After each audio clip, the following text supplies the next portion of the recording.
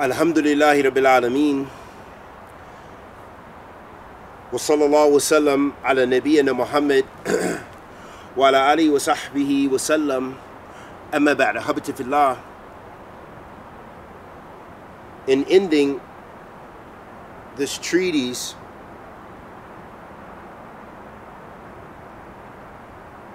be merciful to Salafiyah, or have mercy upon Salafiyah,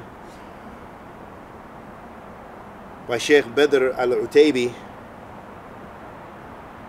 Hafidhullahu Ta'ala. The Sheikh said, in closing, it does not matter to me if a lurking, deviated, ikhwani, an arrogant sururi, a rebellious Khariji, an ignorant Tablighi, or even a misguided Ashari, a hating Rafidi, or a cursed liberal rejoices due to my speech.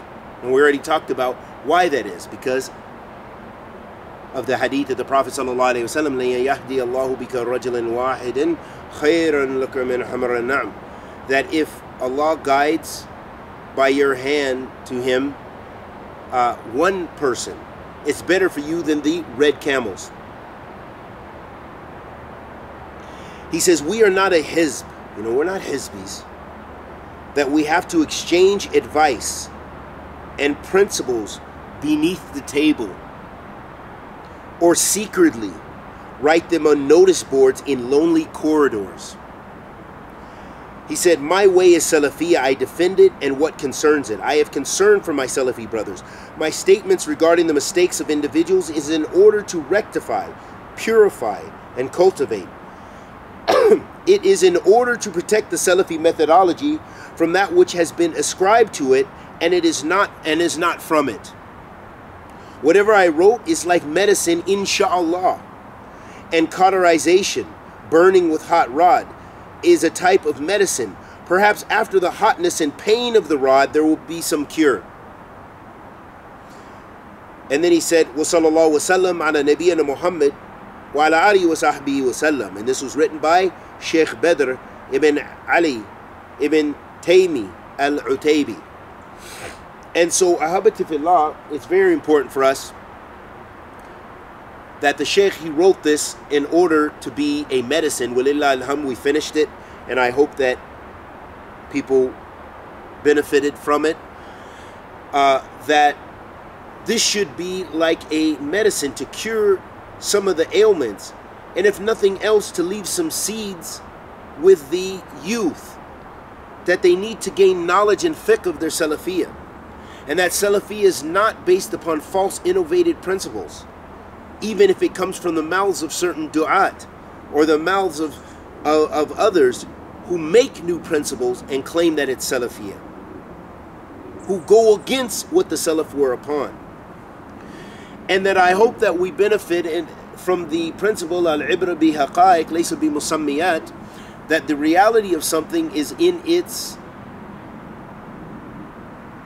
substance, not in its name. So by calling ourselves Salafi, that doesn't mean we're Salafi. But what means we're Salafi is if we're practicing Salafiyah and calling to the da'wah to Ahl Sunnah, Salafiyah, meaning calling to the Book of Allah and the Sunnah of the Messenger of Allah sallallahu alaihi wasallam, as our Shaykhana Muqbil bin Hadi al-Wa'di, Allah yarhamu, said, da'wah to Ahl Sunnah, da'watun min kitabillah ila kitabillah wa min sunnati rasulillahi sallallahu alayhi wa sallam ila sunnati rasulillahi sallallahu alayhi wa sallam. That the da'wah to Ahl Sunnah, it is the da'wah from the Book of Allah to the Book of Allah, and from the Sunnah of the Messenger of Allah sallallahu alayhi wa sallam to the Sunnah of the Messenger of Allah sallallahu alayhi wa sallam. So that is very important for us to understand that, and to practice that, and to affirm that, and to actually call to that. That should ultimately be the aim, is that we're calling people to the Quran and the Sunnah. We're calling people to worship Allah alone.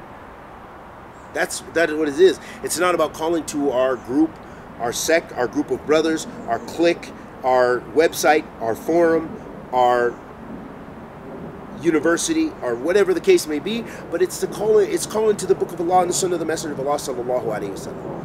That's what we have to remember. That's what da'wah is. That's what da'wah is. That's the asl of the da'wah. The da'wah to Ahl Sunnah is that it's calling to Allah subhanahu wa ta'ala. It's calling people to worship Allah alone and free themselves from shirk and kufr or bid'ah.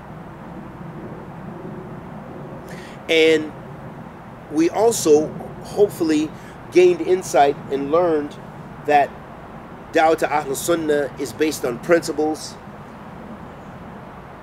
and a strong foundation, and that it takes knowledge to be able to discern those principles and understand those principles and to practice and apply those principles. And that the many imams of the Sunnah, they espouse those principles. And hopefully that we also benefited from this treatise, that we should not be quick to warn against our brothers, cut off our brothers, especially when we have the same ulama and we have the same, we go to the same books of the Salaf, and we're not differing in usul, but rather we differ in furu' and tatbiq, practice of some of those principles, and in differing over certain individuals. But yet we quickly cut one another off, and anyone who's associated with this one and associated with that one, and he listened to this one, he's off it too. So this is a very important that we have to reflect on those principles and where they came from, and understand that it really takes fiqh fi deen to understand and apply the madhab of the Salaf. And lastly, I want to say that the youth hopefully will not remain confused about every single issue, because they get so caught up in fitna, and they get so caught up in not learning about their Islam and not learning about those things that will benefit them and bring them closer to Allah, but instead they learn about those things that will bring them further to Allah and gain them sin. Wallahu musta'an. Wa sallallahu wa sallam ala nabiyyina Muhammad wa ala alihi wa sahbihi wa sallam. Anything I said that was correct was from Allah Azza wa Jal, and anything I said that was incorrect was from myself and the shaitan. Wa sallallahu wa sallam ala nabiyyina Muhammad wa ala alihi wa sahbihi wa sallam.